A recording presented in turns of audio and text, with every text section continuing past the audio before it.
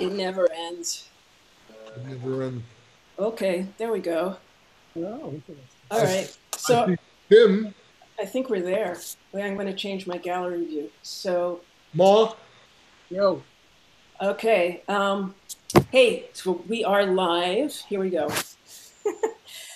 First of all, thanks for joining us. We're having a very special chat with some friends who also happen to be alumni of the David Bowie bands, various bands. So I'd like to start off by thanking Eventide for hosting this inspiring series called Quarantide. It's been one of the few highlights of this very strange season. So really, on this chat today, there's no real agenda. We were just kind of chit-chatting backstage in the green room, and we're just going to talk about, what we've been doing, or what everybody's been doing, how they've been doing, what they would have been doing, what they want to do, and maybe some reminiscences about the old days. So I'm going to hand it off to Mike Garson, and let's see where it goes from there. Okay, so I'm going to now tell you what I'm pissed off about 6 years later. You won't believe this one. Donnie will like this more than anybody.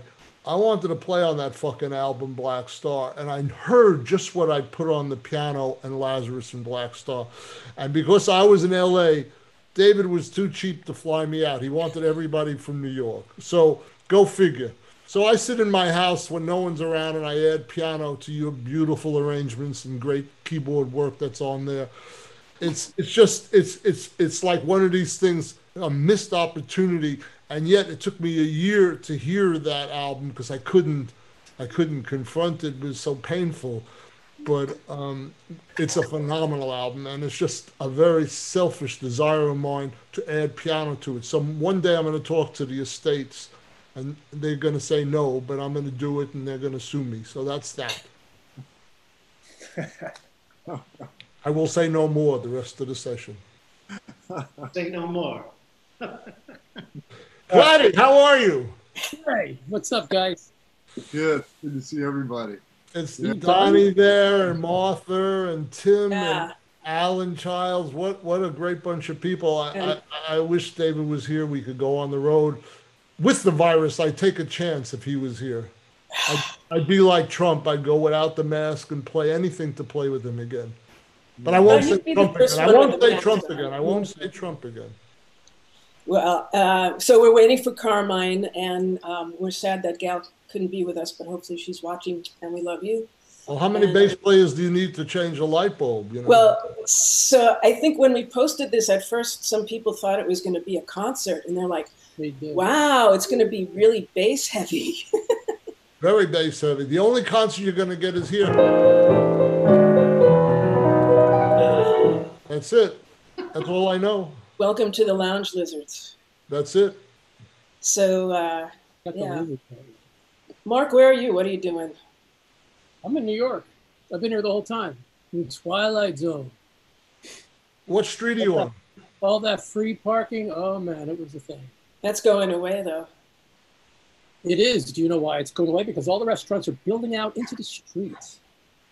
The mixing board looks great, and the studio looks great. Everything is up to date. You need any repairs, or you're good? I've been good. I've been working the whole time. I was really, really lucky that when this whole thing hit, I was in the middle of 3 different projects, and they were kind of long-term things. So I've been lucky that I've been working. That's wonderful. Wonderful. Knock on wood is right. Yeah. So you have a Neve thing there too? You got some of those things? It is. It's a Liquid Neve Designs. Yes. Sorry, I'm getting spam. Yeah. Anybody notice that spam came back? There was no phone spam for like 2 months. I've been getting a lot of spam. All of a sudden it came back. Yep. And most of it says account services. So I don't answer. I got some Chinese ones. Oh, Me too. Lots of times. Carmine is coming in. Yep. Wait, what? Ah! Hey! The third one from Brooklyn. We don't hear you, stupid face. Put the fucking mic on. Wait, he's still connecting. That's all right. Give him a chance. Process. Stern taskmaster. He's a handsome guy. So almost. All right. Okay. Are you there? Yeah. Hey, Carmine. Hey. Hey. Come on. I apologize. I really thought it was 4 in the afternoon, West Coast time. Which time zone are you in? Like On the Pacific time. I'm glad it wasn't a concert. So don't mind me. Hey, Tim. I'm glad it wasn't a concert and I had to play bass lines on the keyboard. Oh, no, not that again. He does that even when you're there, though. Mark. Hey, what's up? Who's the one on the bottom? Is that Tim? Everybody's in different places. It depends on the screen. Tim, Tim, give a wave. Carmine, you growing a beard? Well, shit, I was going to shave. Look kind of Puerto Rican for you guys, but that's like, fuck it. So, Donny? I haven't needed a haircut. I haven't needed a haircut, fortunately. Have you? I just decided to grow and just, quarantine time and look a little dusty. Yeah, mine went all white. I don't know what. Oh, you did good. Look at you. You're going to get a big fro or something, All right, then. I think I'm set up. I think this is going to be it. I mean, hi, guys.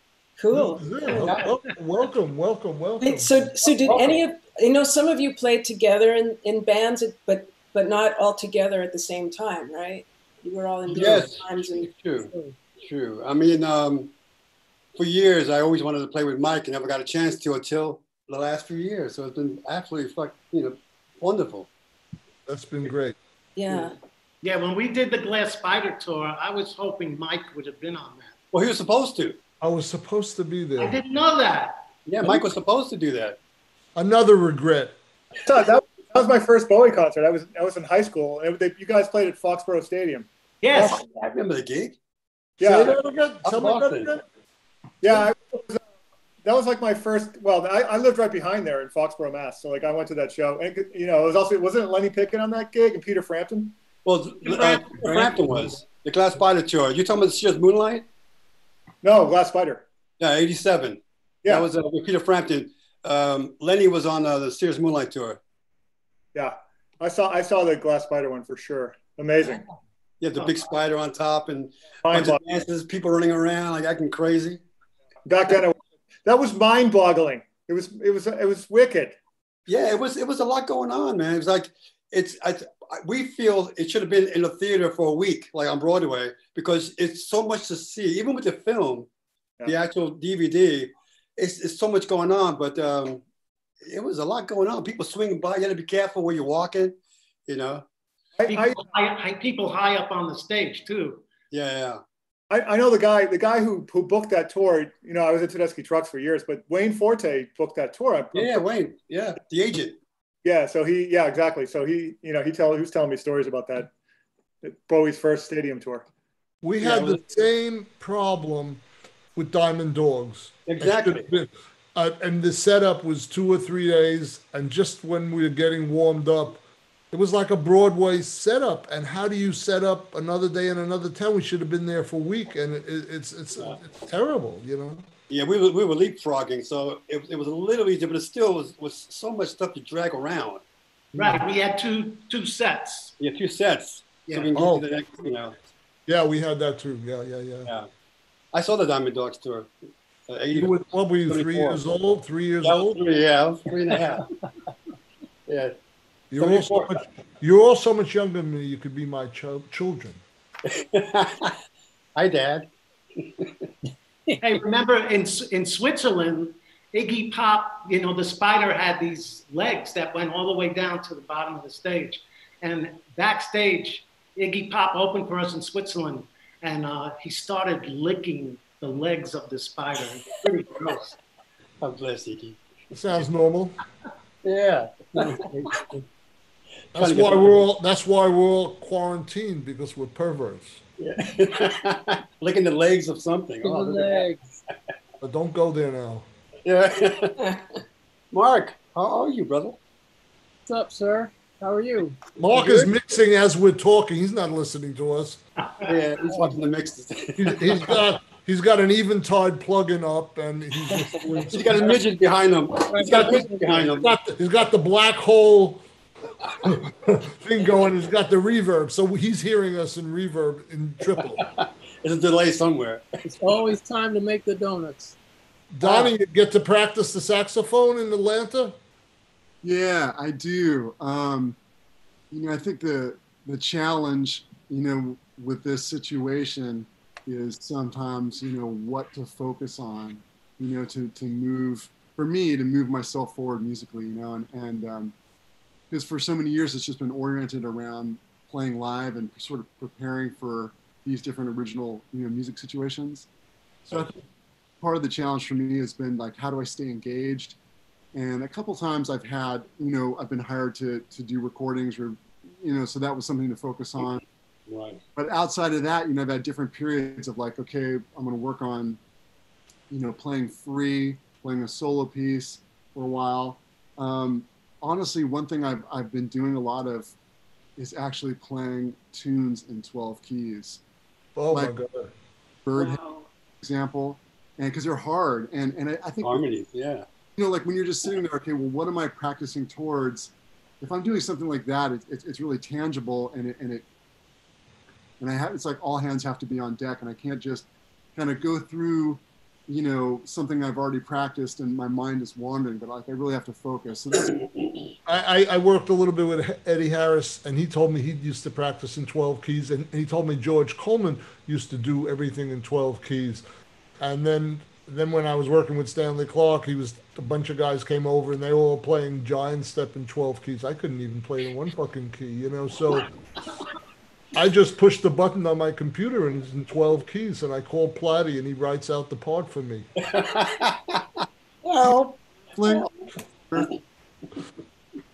to keep sane during these crazy times, for me, I'm just recording almost every day, just to keep sane and creative.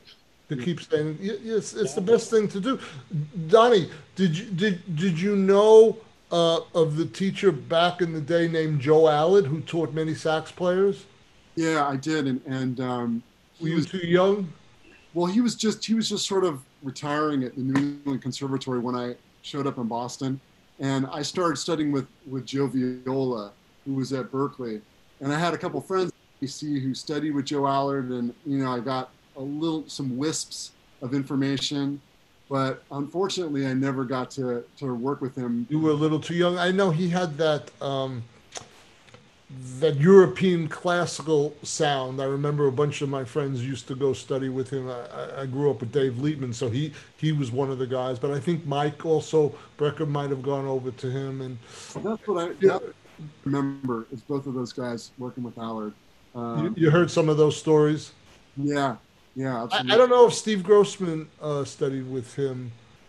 He's still around? Steve's still around, He's, I don't know, he might even be in the East Coast. I haven't seen him in years, but we used to jam every Sunday when he was 14. Sounded like Charles McPherson. Right, 15, he sounded like Early Train, 16, Late Train, 17, like Sonny Rollins, 18, I don't know. He was working with Elvin, and I sat in with him with Elvin back then. And then I haven't seen him. Those 50 years have passed, I have a comment that I think we should address at this moment. People are apparently writing in and saying, when is the reunion tour happening? 2050. Yeah, good question. I'll be. Well, but Mike, you were supposed to be on tour now with your Bowie celebration. So, and that some of you guys were in that. Are you trying to pour the salt on the wound? But it's going to happen again. All I can do now is I started from the beginning. In 12 keys. Sometimes I play them in 2 keys. But anyway, I like that distortion. But listen, I was hoping to be on tour even this September, but I can't risk the band and their families and the audience. You know, if we were playing maybe outdoor arenas or something like that, but we're not big enough to do that. So we'll just wait till it calms down. In my mind, I need to see 2 billion people vaccinated. That's Right. the only thing I know as of now. And I'm hoping there's other paradigms that come in that it's above my pay grade, the science world. But it just seems to me I'm going to just be in this house here writing music. I've never composed so much and arranged so much. I'm busier than ever. You might call it the miracle of the virus, but I'm not unaware of the suffering that's going out there, and it kills me, you know. And it's embarrassing that to be in a country that has such bad statistics, and I'm hoping we could straighten it out. You know, it's frightening. Yeah, we were having a great time, weren't we? We were having a great time. We finished 6 shows, and we had done 12 in Europe. The virus was probably there. We were very lucky. We did 6 shows. We had 24 to complete, and you know, it got pulled. Our agency wanted us. We were in Seattle when the virus broke out. That show got canceled, so we're sitting there, and the agency wanted us to go off to Vancouver. I actually pulled the plug, and within 5 hours, I had everyone on a plane to either London or Canada or New York or LA, because I saw danger. It was more intuitive at the time because nobody really knew what was to come. And thank God everyone got home. But I will say that our other guitarist, Kevin Armstrong, who played with David in different times and wrote the Outside track with him, he actually got COVID, but he was okay. But we lost some of our other friends. He had one guitar player I think it might have been from the Gang of Four. They were in China, and that guitarist died. But they didn't know it was COVID-19. They said he died from a respiratory thing. It was before they figured out, but he was actually performing in China. I'm sorry that I forgot his name. Gail would know because she worked with them.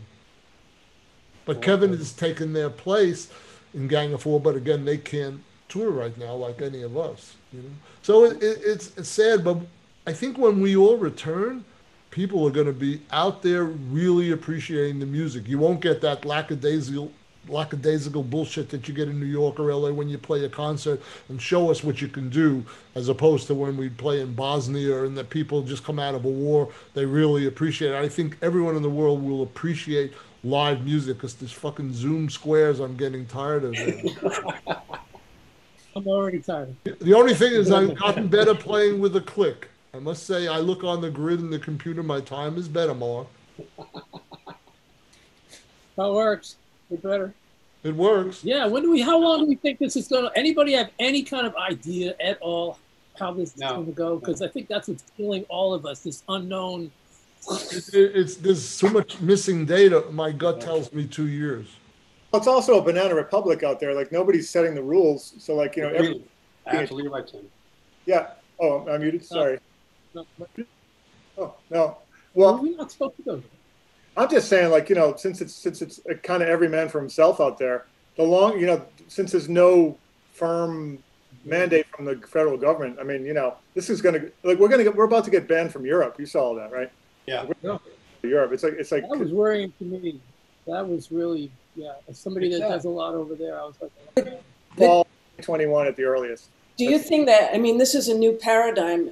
I've been trying to think of ways that I can collaborate with other people online. I know we can't, you know, play, if we all played directly, it would be a kind of a mess. But there's other ways to collaborate and think of different ways of creating and you know, and doing performances.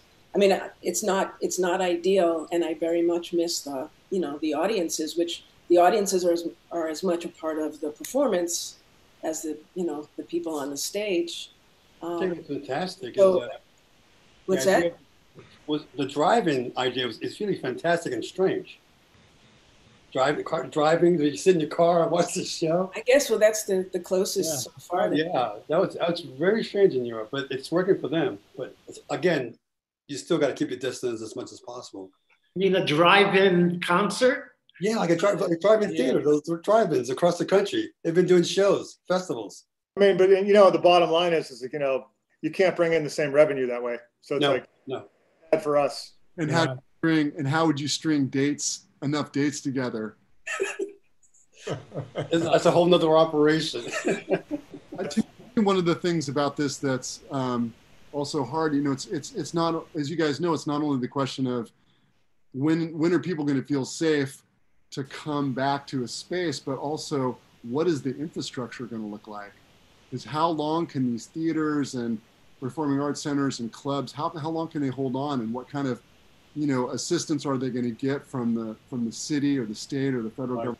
I mean, that's also really going to destabilize, I think, for you know, for the live touring musician. I mean, it's But Tim is correct about the Banana Republic. I mean, it's until that's really organized and tight and supportive, you know, following down the line. It's just we're in limbo.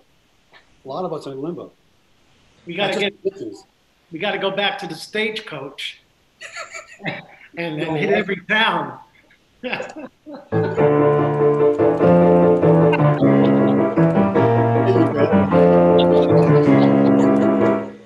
So right.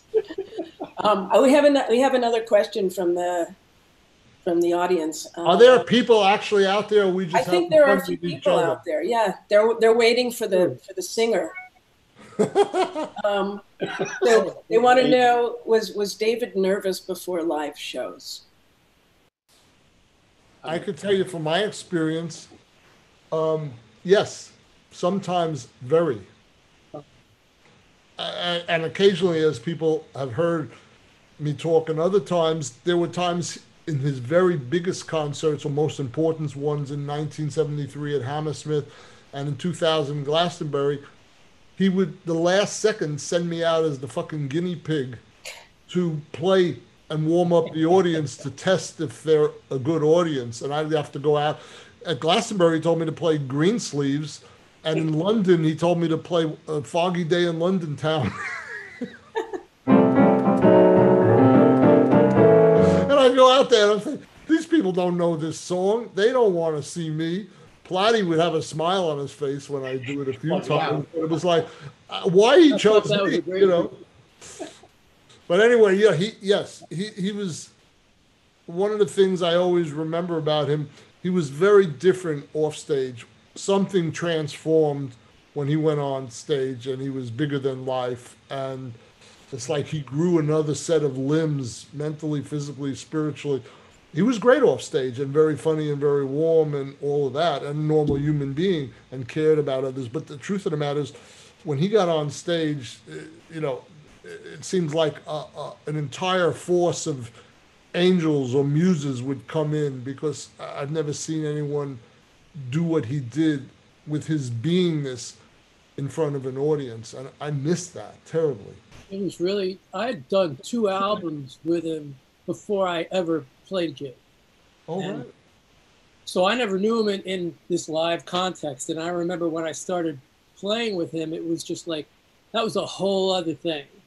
Like, just to be performing, you know, with him and hearing that voice come out, and just, that was a whole other level to him that, you know, I didn't get in the studio, because that's the way he, you know. I saw it on your face, because I was behind you on the keyboards and you were in front of me, and I saw you were astounded. I remember having the thought.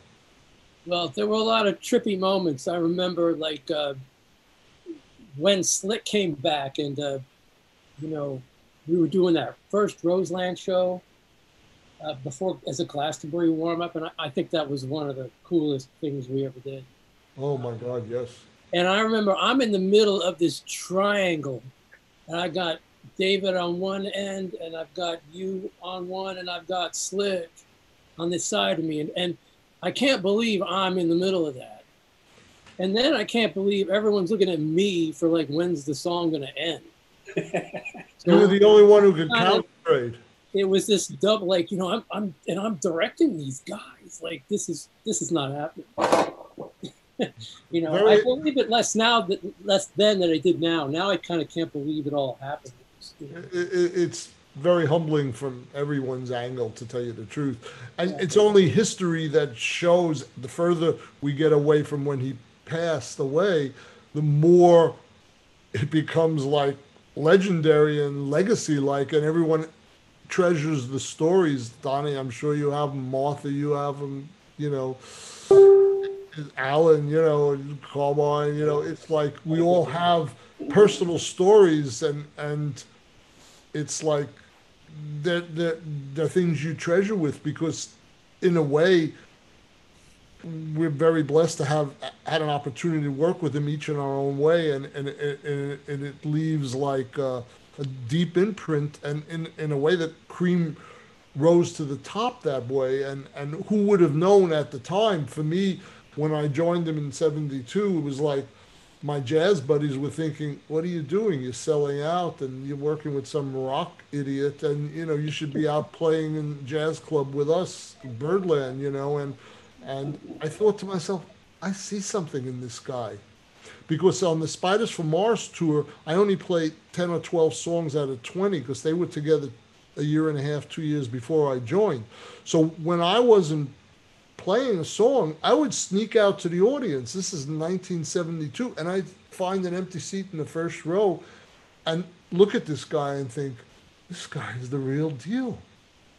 And I had to shed all my stupid jazz fixed ideas of how this is a lower form of music. It's bullshit. This was actually a higher form, but you don't want to even compare. It just so happened, artistry-wise, my realization was he was comparable to my heroes, such as Miles Davis and Coltrane. Those were my guys, you know, but in a whole different way.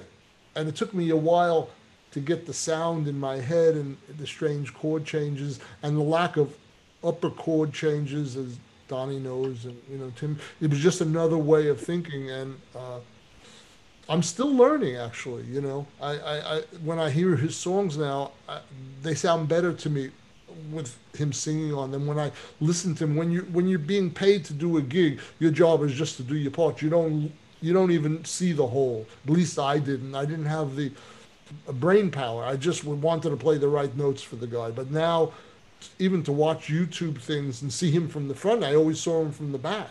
You know. Yeah. Hey, like what Mark was talking about, when I met David at the first rehearsal for we did a press conference tour for 2 weeks. When he walked into the studio, we already learned 2 songs, and I was introduced to him, and I didn't know what to say, and I was like, I have all your albums. I mean, I was so nervous, and then when we started to play, I couldn't believe I was hearing his voice in my monitors. I mean, that was like one of those moments. Like, that's the guy I listened to on the records. Yeah. People in YouTube land they're following up on this, and maybe we could go around the room and everybody tell their stories of when they first met David, and what was first meeting like, what surprised you the most, funny moments. So, Alan, continue, and then you pass it on to. Yeah, sure. I got one funny moment. So we rehearsed for a total of around 2 months before the actual tour started. And, you know, we spoke, me and David and I spoke, and we started to get friendly. But, you know, I never spoke to him on the phone or anything. It was just at rehearsals, and we talked during the breaks. Then the first concert was in Rotterdam. And after the show, we all went back to the hotel, and about midnight, my phone rings, and I pick it up, and hello? Hello, Alan, it's David. And I'm thinking, do I know a David on the tour? Because I would never expect David Bowie to call me. So I went, David who? And he, David, the singer in the band you've done. Okay, I guess you had to be there. Hey, Carmine, how about you? Yeah, I mean, my first introduction to, I was going to Power Station to record the Let's Dance album, which we were unaware it was for him. So now Rogers called a bunch of us Omar Hakim, myself, Rob Sabino on keyboards as a rhythm section. And I walk into Power Station looking to find out which room it is. So as I walk in the room, I look to my left and there's a guy in there, blondish hair with a hat on.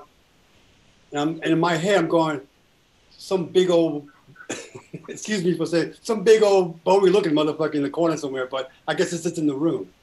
So I walk out the room and the engineer walks after me going, hey, Carmine, this is the room you're working in. I said, oh, okay. So who's that big old fake looking David Bowie guy? And this is a true story. He goes, that's David Bowie. I said, what? I said, well, now Rogers. Yeah. I said, well, now Rogers? He said, yeah, we're in here working like a private project. I said, are you sure? And I've been a big fan since the 70s. You're watching Diamond Dogs tour and a couple other ones.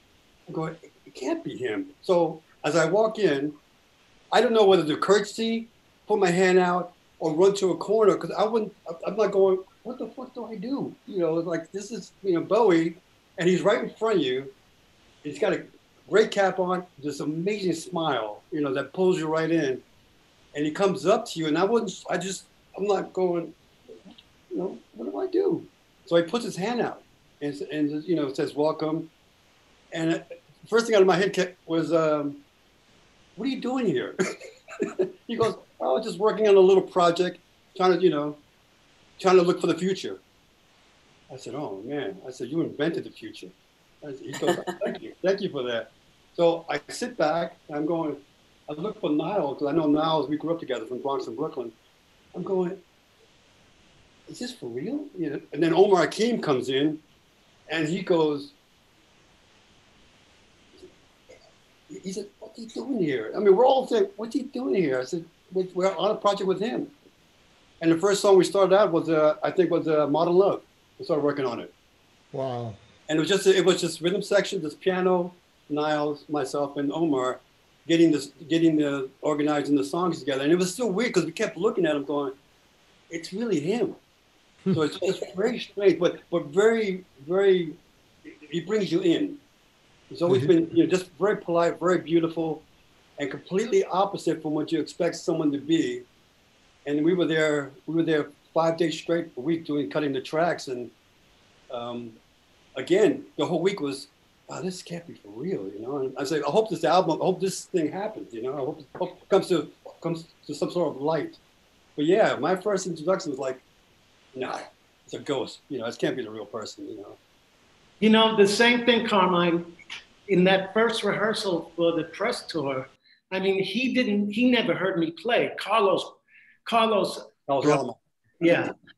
And I'm thinking while we're playing the first of 2 or 3 songs, maybe he doesn't like me. No, it's like, does he like me? Is he happy? And you know what? This was unbelievable. It's like he knew what I was thinking. Because during the second song, because he was facing us, if you remember. And during the second song, I'm playing and I looked at him and he looked back at me and he went, thumbs up. Yeah. I was like, how did he know? Yeah. Consider it. It's just one of those kind of guys, just at the end of my conversation, it's just, you have heroes that you look up to, and then when you finally meet them, they're not that kind of a hero.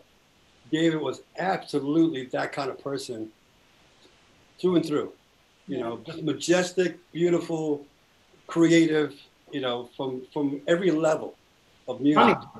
Funny. Yeah, it's amazing schooling to be a part of, and to be a part of the gang with Tim and everybody else and Mark. It's an honor to play with all the guys. Gang, it's a club. It's a club. Mark, what's your story? What's my story? Oh man. Well, I met him in the capacity of as an engineer and synth programmer guy, so it was a little bit different, because I was sort of based out of Philip Glass's studio then, and he and Reeves just came to check it out as a place to maybe do some work, and they liked it, and I was sort of the in-house-ish rock person, so kind of came to me since I knew the place so well, and we were working on just a song he was working on called Telling Lies, and I don't know, we just kind of got on like a house on fire. We all had a real similar kind of, I guess, work ethic and, you know, sense What of song? What song were you working on? Telling Lies. Oh, great song. Wonderful. I just wrote a song called "Telling Lies." Very different, but it's called "Telling Lies '88." Right. Armchair. I'll send it to you. It's not something you would sing in the shower, but it's only 1 minute. It's dedicated to somebody in the government, but I'm not going to say who. Continue, Mark. Okay, keep going, Mark. I lost my train of thought. What was that? Oh, yeah. So it was different for me because I had to direct a session. I was like, okay, now you time to go sing. Now we need and things like that. So I kind of I had to keep my head in that space just because that was what I was supposed to do. But it's like everybody else would say, you know, he'd be sort of in the back of the room and I'd turn around and just say something and the light would hit him just right. And I'd go, shit, it's Ziggy. It would just hit me over the head like, whoa, you know, and I'd be, all right, Ziggy, time to sing. It'd be kind of, you know, and, you know, I totally get the whole, you know, the things Carmine was saying, very, you know, majestic, etc. But the flip side of that was like just how funny the whole thing was. I mean, we got on like a house on fire. I mean, we spent 5 weeks in Ireland. Reeves and David and I spent 5 weeks in Ireland together. 3 of those weeks, the 3 of us in a room no bigger than my place, working on pre-production. And, you know, 3 guys in a room, I don't care who those guys are, 3 guys locked in a room, it's going to get stupid. And it really got stupid. It was just really funny, the things that would go on. There was, just made me think of one thing where there was this one producer I used to work with a lot, and he could never spell my name ever. And I'd get like the record of the CD, and my name is wrong again. And I got, and one arrived during a session, and I just said, damn it, I flinged it across the room. And then David looks down at the table, he picks up CDs and he starts flinging them all over too. I'm like, what are you doing? He goes, oh, I thought that's what we were supposed to be doing now. Things like this all the time. He was just, it was just so much fun in addition to all the rest of it. So it'd just be completely goofy, and then David Lynch would show up or somebody of this magnitude. It was just like, wow. Awesome. It was a constantly, you know, interesting experience. Yeah. I'm jealous of every experience that I hear from you guys that I wasn't there for. You know, you think about that people, I know when I was there and where I was there, but I also know when I wasn't there. Like Donny, for example, tell us how you guys met with, because I think I had something to do with that because of Marie Schneider, because he asked me a few years earlier about who's the best big band, and I said the one I like. And then the next day later, he came back and he kind of blew me off. He said, nah. And I said, just trust me. And then the rest is history. So fill in those blanks for me. Yeah, sure. Well, I've been in Maria's band for a while, and she was actually getting ready to make a record, which is a really, you know, totally comprehensive process for her. But she called me at one point. She said, you know, somebody from David Bowie's camp reached out to me about doing something. And I'm, you know, not sure because I have this record, and, you know, and I remember saying, you know, I think you should do it. I mean, he's totally killing, and this could be a really interesting thing, so on and so forth. So, yeah, so she went forward with that, and they started meeting. I think he was going to her apartment, and they were working on that tune, Sue. And at some point in the process, she called me and said, you know, David was trying to describe the rhythmic underpinning to what he's hearing on Sue, and it reminded me of your band. So you said, I put on a record of yours, and I said, hey, you should do something with Donny's band, you know, and I said, man, cool, thank you, you know, and it kind of went from there. And then I talked to her maybe a week later, because I was involved, you know, I was giving her feedback on the piece that they were doing and sort of planning the rehearsals and whatnot. And so she said, hey, you know, I mentioned again to David that I think he should do something with you. And then, you know, a couple of weeks later, she said, hey, we're going to come hear you guys play. So they came to hear us play. Tim was Mark Giuliano, Jason Linder, and we were playing at the 55 bar. And I saw them come in. No, I didn't. I just saw them in the audience at one point, but I didn't actually meet them that night. And it was about a week later when we had the first workshop for the Maria David collaboration of Sue or In a Season of Crime. That's where I met him for the first time. So it was like Mark was playing drums, Jay Anderson on bass, Ryan Keverly on trombone, myself, Maria, Tony Visconti, Coco was there, and David. And that's where we met for the first time. And it was, 3 or 4 hours working on that arrangement. Yeah, I mean, of course I was, I guess, a little sort of starstruck and everything, but the similar theme from what you guys have all mentioned was there. And it's really great to hear your guys' stories, because it's, it's the same thing. He was really present, just a total gentleman, great, really put me at ease, and it was just such a great vibe being with him from the first moment.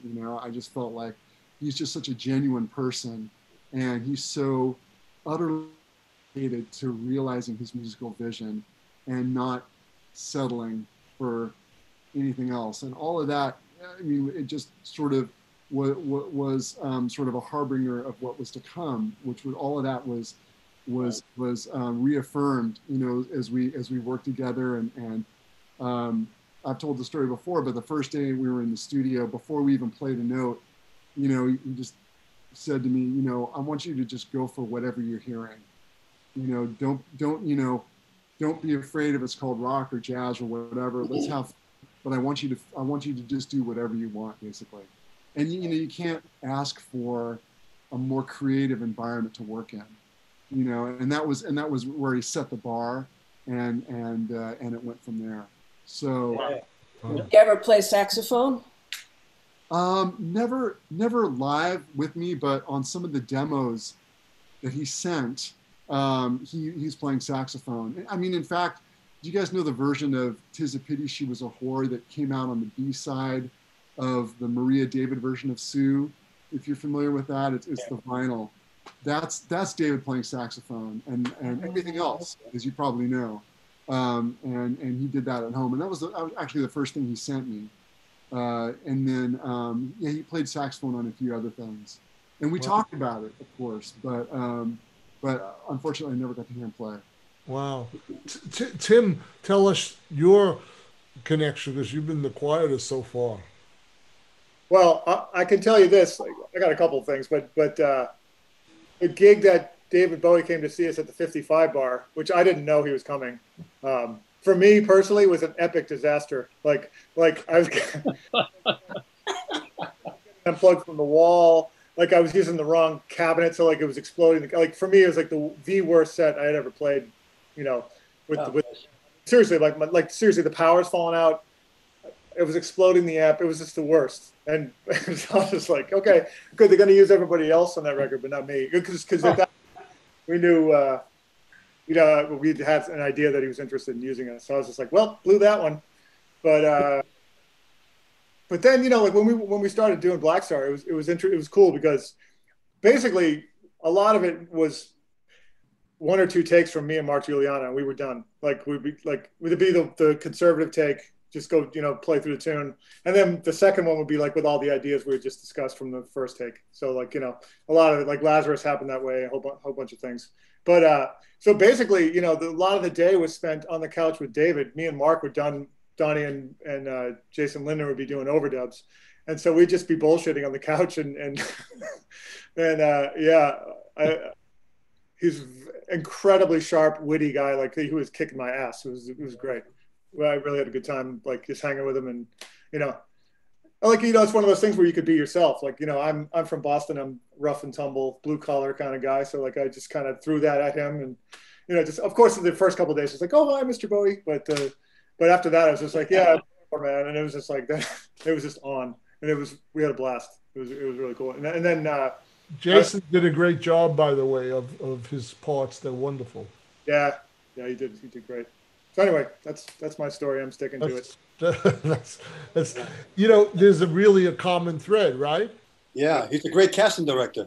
Martha, tell us some of yours, because you played viola on a few tracks, right? Yeah, yeah. Well, actually, I met David in 2001, and I had been doing some string sessions for Tony Visconti, and I just keep, you know, Tony is my mentor, and so I was creating a new music series for ASCAP that was called Through the Walls, and it was ASCAP composer performers who were doing music that kind of defied categorization. Like, we weren't doing classical, we weren't doing rock, we were doing everything in between, which is like commonplace now, but 20 years ago it wasn't as.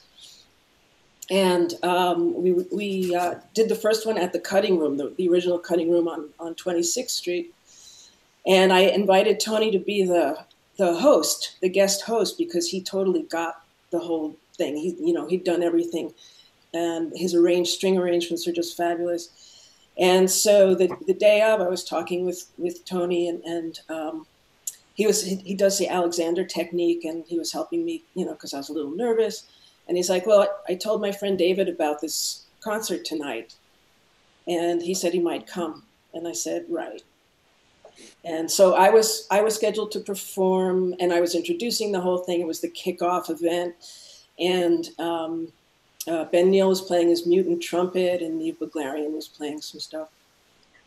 And so we get to the Cutting Room, we're setting up, and they turn the lights down, and like 1 minute before the show starts, they escort David over to my table, and he sits right in front of me with Coco, and we're introduced, and then Tony gets up and does the introduction. And a couple of days later, I got a phone call from Tony, and he said, David wants to know if you can put a string quartet together to play with him at Carnegie Hall for the Tibet House benefit concert that Philip Glass produces. And I said, okay. You know? And yes, and I did. And it was just the most thrilling experience. We got together at Looking Glass at Philip's studio, and David came in. It's a tiny studio. We rehearsed with the quartet, and we rehearsed Heroes. I mean, you know, how amazing, you know, to play Heroes on the stage of Carnegie Hall with David Bowie. So it was just a really spectacular experience, and that led to doing some other recordings, which we did with you, right, Mark? It was supposed to be Toy, and we did some sessions, and then we worked with him on Heathen. We recorded a bunch of tracks on Heathen, and then we played 2 more years with David at Carnegie Hall at the Tibet House benefit concerts, and it was just amazing all the way through. So, yeah, one really cool thing that, I mean, you know, it was like when David walked into the green room at Carnegie Hall, he had been sort of, you know, he had long stringy hair at that point. When he walked in for the, you know, just before the show started at Carnegie, like, there was David Bowie, larger than life. He had this gorgeous, shiny silver coat on, and his hair was done, and he had a little bit of, you know, his face was just magical. And when we get on stage, we played 2 songs with him. Little Boy Blue was the other one. And the monks had given him a beautiful silk scarf before the show started. And while he was singing, I think it was Little Boy Blue, the scarf got wrapped up with the microphone somehow. And so I was watching that. I was sitting, you know, right off to the side of him. And I'm seeing, how is he going to get through? You know, he's not going to sit there and unwrap his, you know, the scarf. So what he did, it was so elegant. He took the scarf off, and he just so benevolently wrapped it around. He made a ceremony out of it and wrapped the microphone with the scarf. And then he left the stage. Mm-hmm. And it was, you know, it was so magical. So, yeah, I still get goosebumps when I think of those amazing times. Hey, Martha, I was curious about the string arrangements. Could you tell me about that? Like, you know, did you do it, or, you know, what happened there? So all the arrangements for the quartet were Tony Visconti. Okay. And so he had them all printed up for us. for both the live performances and also on Heathen. So we play on a bunch of tracks there. The only thing that wasn't done ahead of time was I actually went up to Allaire, the studio up near Woodstock, and this was the weekend before 9/11. Okay. And I went up with my electric viola and some effects and stuff, and David Torn had been there doing some electric guitar effects and things, and so I did some plucky things and put down a few tracks with the electric viola and a solo which didn't get on the full CD, but it got onto the Moby's mix of Sunday. Cool. That's a great song, Sunday. Yeah.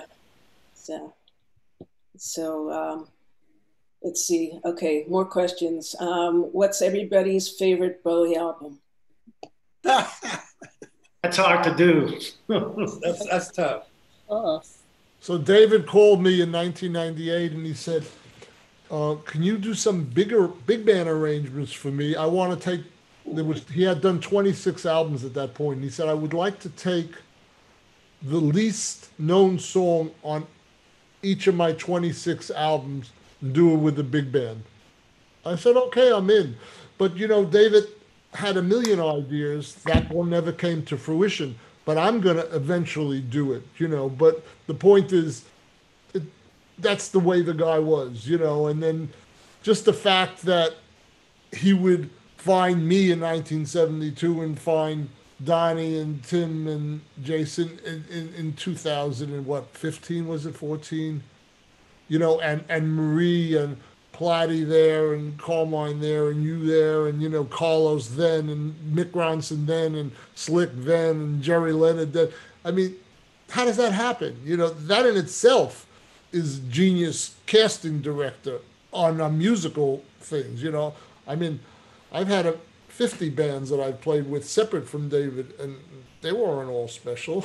And some of the musicians, the bass players, and drummers, I hated, He never had bad musicians, I mean, even when we auditioned drummers for Young Americans Tour, there was Dennis Davis, there was Andy Newmark, there was Rick Murata. They were all there auditioning, and I'm thinking, we have to make a decision, they're all great, use them all, and I used to always ask them to use two drummers because Zach Alford had done a lot of work with us in the 90s, and then Sterling continued on.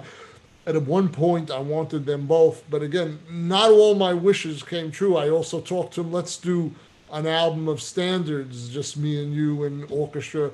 He'd done a few things along the way, Nature Boy and this one and that one. He said, nah, Rod Stewart's done that, and I don't want to do it. He never wanted to do anything that was in any way copy-like of anybody else. So he talked to me about way before Lazarus doing a musical Broadway together. So these are.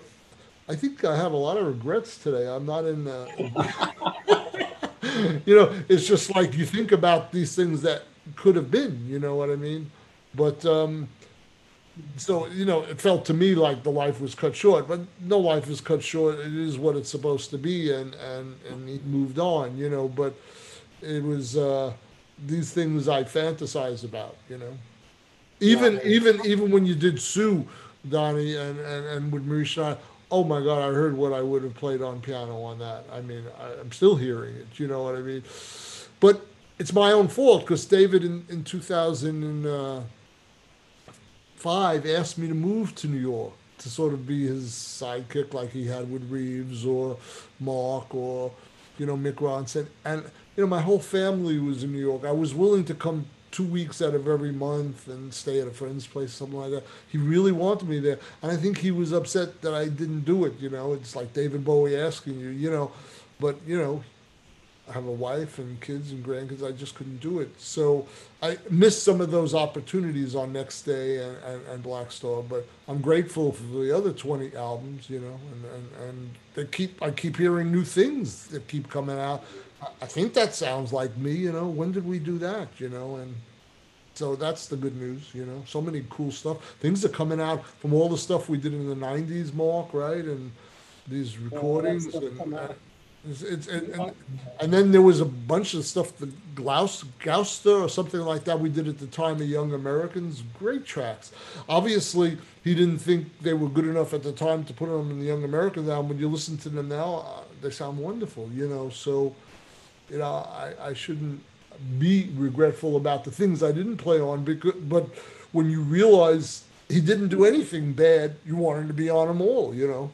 Call it greed, but you know, it's just the magnificence of wanting to play the music, you know, with him, you know. I mean, before I joined him, I had already played for about 900 singers because I was like just a pianist in the Catskill Mountains, and every night was a different singer, from the worst to Mel Torme, you know, to, you know, God knows who, you know.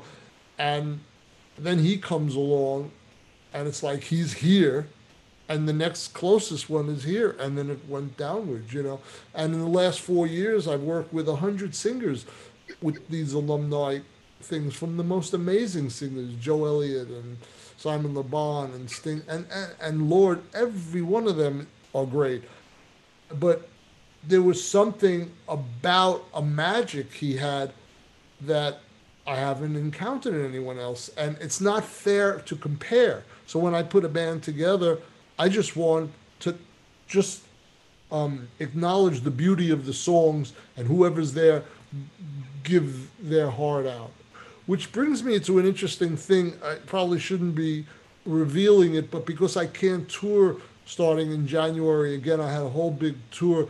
It's his 5th year of passing, and I'm putting together quite a show where we'll be in a space without an audience with, I can't tell you how many alumni, as many that are as alive. Maybe I'll even call the dead ones in. But it's just like, I have this thing, I've been putting it all together. I haven't spread the word yet, but just know you guys will all be involved, and I'm working on it fiercely for the last few months. But the mechanics of doing it is quite involved, but I will pull it off. And the fans will get a show on his birthday like they have never seen. And I'm doing what I was planning on doing, over 100 shows in one show with 50 alumni and 30 singers. And I hope I could pull it off, God willing, you know. But it's real. It's not just pie in the sky. And so that's the only good news I have regarding performing, so to speak, and really doing something of his 5th year. Hopefully the year after, I will be touring around the world for his 75th birthday, which it would have been. And that already, I'm hearing that in my head. But right now, I'm concentrating on January 8th for his, 5 years. And that's all I know. Well, that's something to hope for, wait for. So one thing I want to tell you that's funny is Mark Plati. I used to drive him crazy when he was the music director on the tour. I was such a pain in the ass, and I played so many notes just to piss him off. And I apologize, Mark, but I had so much fun. Can't take him back, though, Mike. Can't take it back.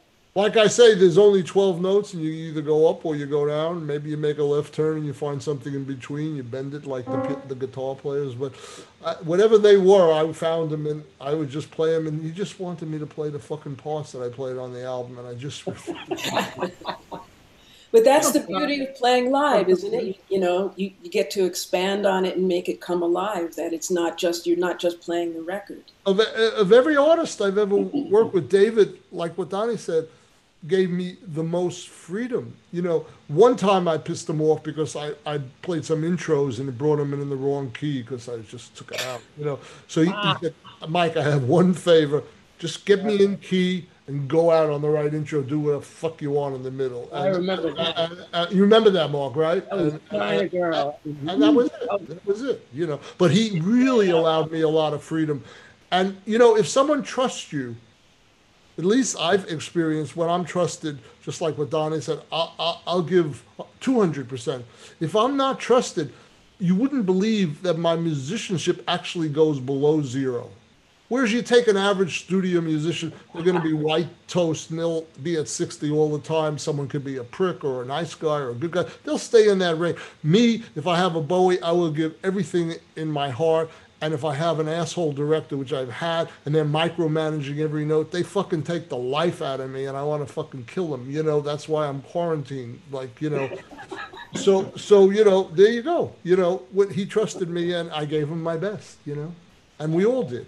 You know, well, I think that speaks to the leadership, you know, and when I think about like Miles Davis, and David, you know, it's that same idea where you get these people and then you trust them and you turn them loose and you want them to do what they do and you don't want to inhibit that, you know, and I don't know, I think that's really inspiring and I. Yeah, it's something I think you know, when I'm in the role of a leader, you know, I don't want to micromanage people. I don't want to tell them what to do. I want them to bring their unique voice to the music and see what they do because I often learn from that. And go ahead, Tim. I see Tim laughing. A little less Tim Lefebvre, a little more Page, right, Don? That's funny. You know, we have this running joke like Tim just could not be more creative, you know, and then, you know, sometimes when we really stretch or whatever and it'll get really out and that's like, yeah, Tim, also sounds good. Couple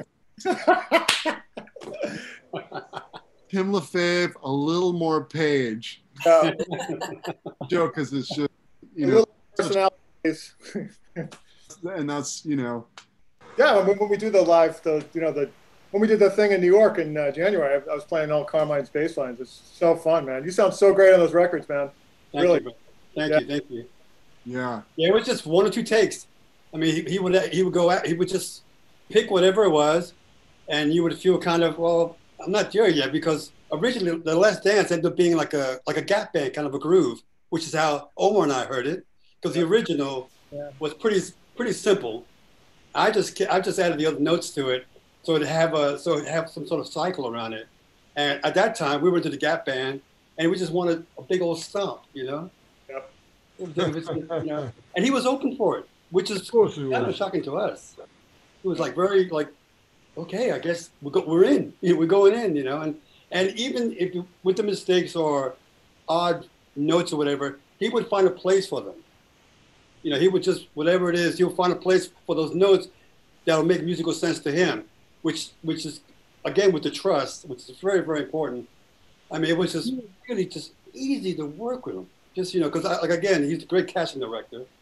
And I don't know if you guys, maybe Mike or Mike Plati, is, he had to switch instruments. If it sounded too exact, he had to switch instruments that we weren't aware of playing. Thank God I didn't have to play a horn. But, you know, he would switch me to drums and switch somebody out to something else. And with all that kind of fucked upness, he'd find shit in it. You know, us you know, being us uninhibited. And he would piece something together like we did on Dancing with the Big Boys and stuff like that. On the second album, Loving the Alien album. We did a bunch of stuff like that. And he would just switch instruments. And he says, yeah, you really fucking that up real good. I said, but I like it. I said, oh, okay. Yeah. Said, you know, that was fantastic to have that kind of trust again, to be allowed to go. You know, you just you know, I know you can't play that instrument, but you'll come up with something that I will use later on, and he did, especially on that track like Dancing with the Big Boys and a couple other ones. Yeah, I always found it hard to believe that he never ever said anything to me like, "Don't do that, please," or he just let you do what you do, and he trusted you. I found that amazing. You would make a mistake, right? What you thought was a mistake, and he would go, "Wait," or you know, I'd be sequencing stuff, and I'd have a weird loop going and go, "Ooh," and he would dial into this thing, and you would think that's never going to work, and then he'd take that, and then you'd start listening to it and go, "Oh, that's interesting." Right. And then another couple minutes will go by and go, "What the fuck is this?" Where did that come from? You go, where did that come from? And how did he dial into that from some stupid mistake I made, and he fashioned it into something else? Yeah. And I think he was aware that the notes find you as much as you find the notes.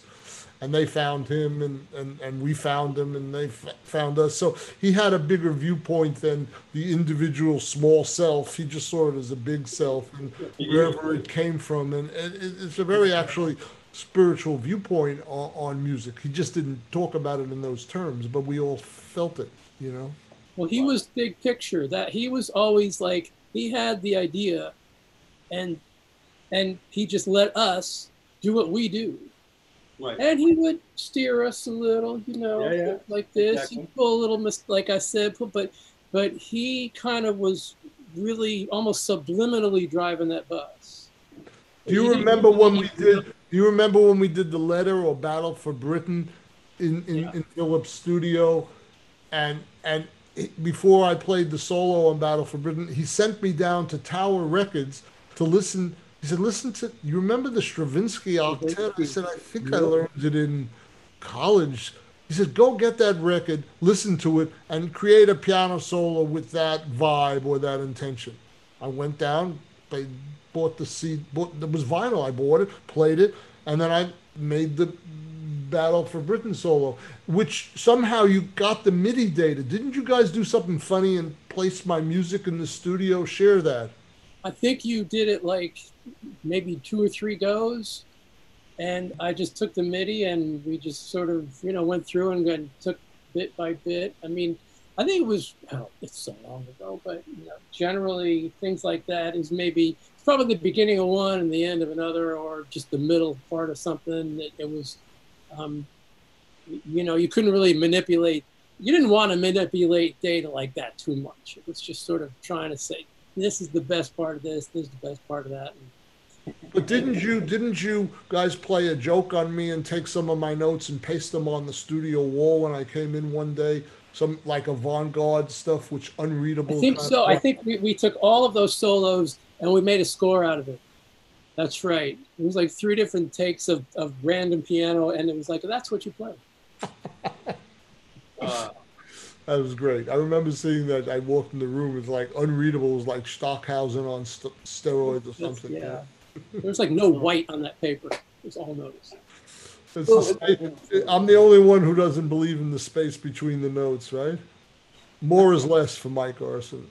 You're getting better, Mike. Thank you, sweetheart. Thank you, sweetheart. That's why I'm in quarantine. I just sit here playing whole notes.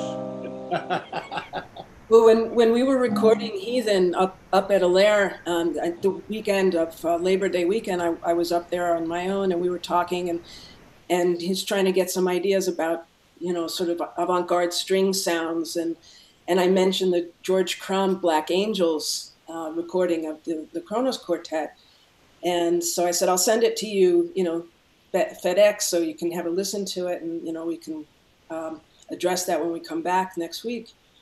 And so I did. I FedExed it to him. And when I came back a few days later, he said it was really funny because when they delivered the FedEx package to him, they were a little bit afraid because it said Black Angels on the label. Like voodoo or something. I don't know. Anyway. You know, I wanted to clear something interesting up for the record. Did you guys know this very good jazz pianist, avant-garde pianist, he died a few weeks ago, named Tibbet or something of that nature? His name was Tibbet. He played on 1970 on a King Crimson album. Anyway, he was very good, and he played like kind of an avant-garde solo. This is 3 years before I did Aladdin Sane. So in some review or article about him a week or so after he passed, it said he influenced Mike Garson on Aladdin Sane. But first of all, I was older than him. Secondly, I had never heard him till the other day. And I listened to that track from 1970 with King Crimson. He was very, very good. And it did sound a little like the way I played on Aladdin Sane, a little different, you know. But music is in the air at any given period of time. This 10-year thing, it sounds like the Beatles, then it sounds like Bowie, and then it sounds like Cecil Taylor, and it sounds like Bill Evans. So, you know, it was just in the air. We probably heard similar things. But I felt bad because if he was the one who influenced me on this song, I would have said it, but I had never heard his playing. But Cecil Taylor, I could say, influenced me because I used to see him live and I took some of that. But the one who really influenced me was David, and I played that solo through his mind. If he could play like me, what would he play? Because it wasn't exactly how I was playing. I was playing like McCoy Tyner or Wynton Kelly or things of that nature at that time. And no, he wanted this avant-garde solo, but because I had studied so much of that classical music and Cecil, it was easy for me to do. But I wouldn't have done that if it wasn't David. And he liked that music. The first conversation we ever had in '72 was about Charlie Mingus, you know. So he got it, and we talked about saxophones and jazz playing and all the other people who play more on the outside, and you guys in the Black Star album. It's kind of like, and Maria, he heard that, you know. In some ways, the way I played on that album, it poisoned him, or was a double-edged sword, because he always was searching for people who do things on the outside of things, and that's why consequently we did do the Outside album, you know. It's just he liked wrong notes, because there's no such thing, right? That's what it is. Yeah, when he hired, am I unmuted? Yeah, David Torn's a perfect example. You know, Yeah. it's a genius move for him to. I'm a huge Torn fan, and like just to have him on records, like doing his thing is. That was inspiring. It's a beautiful thing, right? Like there's a solo he takes on the next day. On the next day, that track, like he takes a solo at the end. It's a kind of whammy bar-y and wah pedal. And it's so out and so perfect. It's just like my favorite recorded guitar solos on a Bowie record. It's insane how good, you know. Just like he just did he ever have a bad guitar player? I mean, really, it's amazing, right? Yeah. And did you know that Plati? We have actually 3 bass players on Zoom today, because Plati actually was originally a bass player, right? And used to jump on bass, and Gail would jump over the guitar, right? Yeah, that was just kind of a little goof that happened. What was that song we did it on? Ashes? Ashes. Yeah, well, we were doing all those mimer things, you know. We were doing all those promo gigs, and we weren't really playing. You know, he was singing, and Speaking of playing a lot of notes, Plati, you're a pretty busy bass player. I have my moments. So we decided to switch for a song to make it interesting, you know, and then it just kind of stuck. Yeah. I call it justification, yeah. No, you played great. It was great. I love those moments. Well, it's so wonderful. Martha, any more questions we didn't answer? We told everything we know. I think that was the gist of it. A lot of people watching. Keith Tippett was the name of the keyboard. Right. That's right. Yeah. I mean, I loved hearing him the other day on this King Crimson album. I think it was something Cat Food or something. It's the second album. It's great. Second album. Cat Food was on the second album. Yeah. With Greg Lake, vocals, and Ian McDonald on second keyboard. Who was singing? Greg Lake. Was it? And that song, Cat Food, yeah. He's saying, It sounds great. And they have this panning going on the mix, and it's great. You got to listen to it. It's set 1970. It's like 50 years ago. I was just in heaven listening to it, you know. But I didn't know the guy. I'm sorry I didn't know the guy. I think he was an English jazz pianist, you know. Yeah, because they had 2 keyboard players. They had him and Ian McDonald. It's the second keyboard player. Right. Long time. And Greg Lake. Yeah, that was the second album. Great album. Cat Food. Great track. Yeah. What else, Martha? A few more questions coming in, but well, any particular recording you're proud of being on? I know for Donny and Tim, that's kind of an easy one, and for me too. But, you guys did a great job on that too, really. Great job. You did a wonderful job on it. You did a great job on Heathen, Martha. You know, for me, it's like Outside, Aladdin Sane, Diamond Dogs, Young Americans, you know, Pinups was great. There's a solo I played that I hadn't heard for 30 years, 40 years. It was See Emily Play. It was written by that guy, you know, the crazy guy. Sid Barrett. Sid from Pink Floyd. From Sid, yeah. But yeah. I took a solo on that. I didn't realize I played like an outside solo on that, and good old Mick Ronson, you know, scored it with strings and everything. It was great, you know.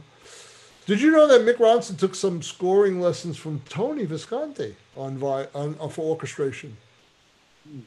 He taught him. Tony's a master. And they were both great orchestrators. And Mick Ronson was actually even simpler, and those arrangements on Life on Mars and all those, they're amazing. They're just so simple, but they're so right, you know? Right. Yeah. You know, when he comes in, and the cello's on the fifth of the quarter, it was just great, you know? You know, to this day. To this day. Yeah. Well, I think we said all we know. I have to record some music the rest of the day. This has been really great. Thank you all so much for, being here. It was great to, be in the same Zoom room with you all. And hopefully we can all be together in a real concert venue at some point in the near future. So I'm hoping, like I said, on January 8th, I have some stuff in mind. I can't tell you all now, but you'll all hear from me. Excellent. Look and I forward know to you have no other gigs, so this is the only time I'll get you. Yeah. Every time I called Donnie the last 3 years, always working, I can't believe we never worked together in the jazz world. I mean, where were you when I was playing with Brecker and Steve Grossman and Liebman? You probably weren't born, right? Probably a little bit before my time, but I hope and Tim, I never worked with you. You play upright and electric. I mean, I love your bass playing. Thank you. Tim and I actually, we met many years ago at the American Composers Orchestra. We were both soloists. That's right. Ed. I remember that guy. Yeah. And we did it to a click track, right? And it was like a video screen. Yeah. That's where I first met you. That's because you were playing violin with effects and taking. Yeah. Well, Martha, you sat in with us last year, didn't you, on Aladdin? I did, yeah. That was fun. And we used to do amazing, crazy stuff when we did the Duke Ellington music that Ellington the Kennedy Center when I was commissioned to write classical and jazz, and I had the string section doing jazz and the brass quintet doing the classical parts. And yeah, you pushed us to the limits, for sure. I apologize. Yeah. Hey, Mike, make sure we're all going to be there in January, all of us. We're all going to be what? Make sure January that we're all going to be there. Work hard on it. Everyone. I'm going to have a masks on. Yeah. I have one arrangement with 8 bass players already. We're ready. Tim and I are ready, and Mike. Excellent. It's great. All right. Well, thank you all for being here. Thank you for arranging this, Martha, and Eventide. Thank them and tell them I'm using their plugins, making crazy music. And all I have to play is one note, and I sound good, so I could save all that energy. I can't wait to hear it. You don't want to hear it; it's really horrible. But at least it's not like when Mark works with plugins. They sent me the Rose, little box, so I have that little thing. The Rose pedal. Yeah. And connecting it to the piano. Plati would love it. It's just that it's ridiculously obnoxious sounding, but I love it. Yeah, try some of the shimmer algorithms. Shimmer algorithm. I will. It's guitar envy. Let's face it. Get your hands on an H9 too, if you can. I got it. I put my voice on it last night because I can't sing and I'm doing a charity project. Oh, yeah. So I'm doing the thing with We Are the World for children with autism this week. So I've been working on that. And I wrote a little melody at the end. So I had like 4 of my voices and I used the black hole and the shimmer and the H9. I mean, it's really horrible, but it's hilarious. Till the next time, right? And on that note, everybody, thank you. Donnie. Thanks to all the people who came in. You don't know who's there, but you could feel them. But if there was nobody there just to hear your stories, it just warms my heart. And you wish you were at each of those places. It's hard to explain it. You just wish you were there for each person's story. There's not one person except David, that was there for it all. 6 degrees of David Bowie. And Coco. And Coco. Hey, Coco. Excellent. All right. It came from By Menon. It was stick deodorant. All right. And on that non-Bowie note, play a Bowie note. Good night, folks. Okay. Good night. Bye-bye.